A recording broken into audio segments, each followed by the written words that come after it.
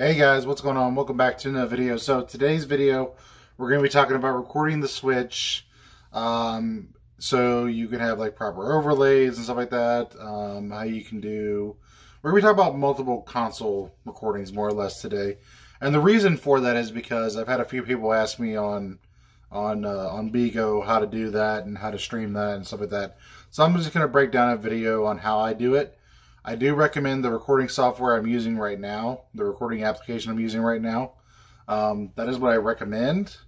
But you can also use ones like Open Camera. Open Camera can hide the entire overlay, which is really nice. So that works out too. But I'm going to get into it on how I do it. Okay, so first things first, you're going to need some way to actually put your phone above the actual Switch. Best way I found to do that is a tripod.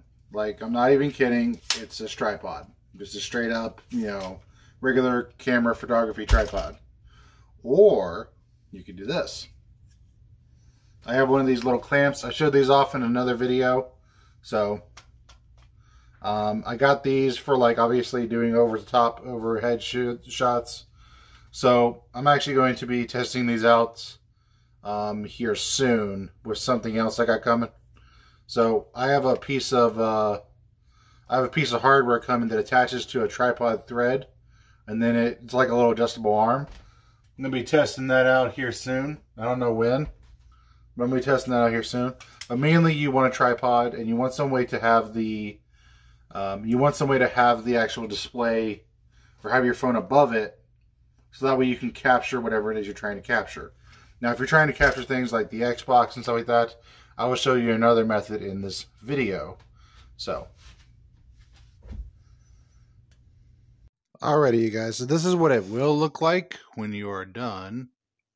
So, I'm going to switch over to the actual, the way you're supposed to do it. So, also, I recommend you have it plugged into power, because that really does help a lot. So, you don't want to have it to die. So, yeah. Alrighty, so here we are in the main menu. Hopefully this is being picked up real good. Yes, it seems like it.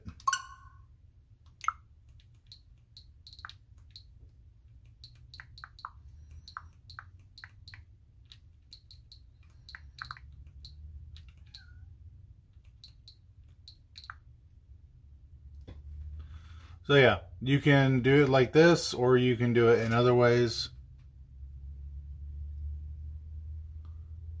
You do got to make sure it's focused though.